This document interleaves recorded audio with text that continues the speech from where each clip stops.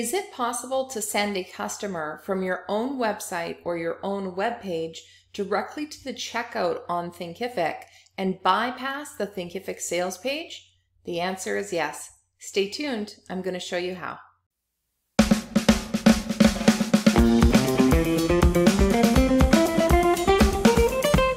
Hi, I'm Kim Garnett, founder of Brainy Girl and Brainy Girl U, and we help novice course creators get their courses online and into the hands of their buyers. So this is a great question that I get all the time because there are some design restrictions with Thinkific sales pages. Many of our clients and students want to host their own sales page on their own website or potentially using a landing page builder like Leadpages. And they want to bypass the Thinkific sales page and lead customers straight from their sales page to the Thinkific checkout for that course. Now, this is actually a great idea for many reasons. The very biggest one being that you always want to drive as much traffic directly to your own website as possible. Thinkific is a learning management system, so it's there to manage your courses and host your courses, manage your students, and it does have the ability to have sales pages on it. But if you have the option and you already have a branded website where you can have your sales pages and have full design control and drive all your traffic to your sales page on your website, which is really good for search engine optimization, then that's a great idea. So there's a couple of things to keep in mind. We're going to jump behind the screen here and I'm going to take you inside Thinkific to show you how to be able to do this. Okay, so you want to make sure that your sales page on your website is set up first. So this is my sales page for my training bundle, which is on my WordPress website. So you're seeing this on my WordPress website right now. And I'm going to scroll down to where I want the call to action button. And you have to do this obviously for all of your call to action buttons. So this one here, get instant access to all training for $27 per month. I need the link that's going to lead to the checkout for this call to action button.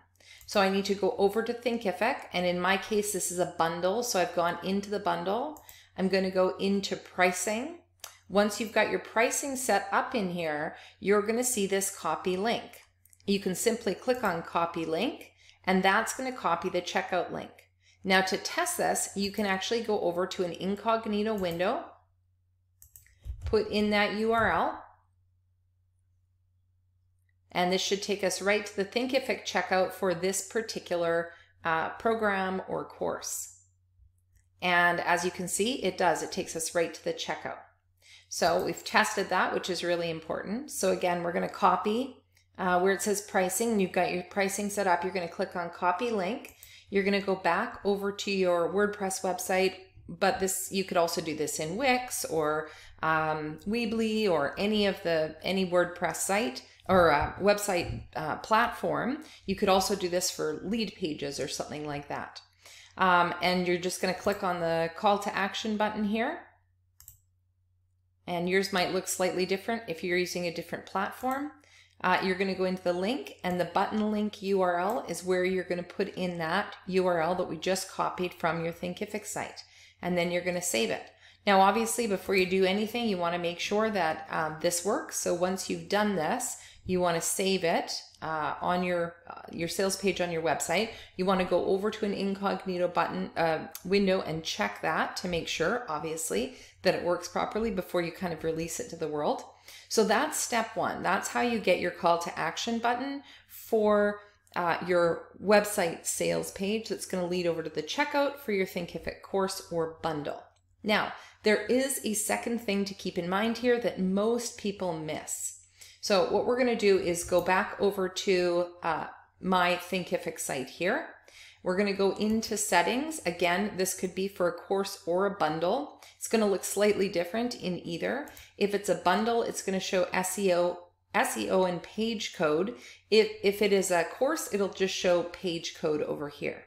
So you're going to go to the page code section, and this is what we need right here. We need to drop this into the page code, and this piece here needs to be replaced with your sales page URL. And here's why. If on your Thinkific site you have your courses listed somewhere, either on the All Courses page or on the home page of your Thinkific site. If someone clicks on this and you don't have that page code in here, it will not redirect to your sales page on your website. So you need this course card to lead to that sales page.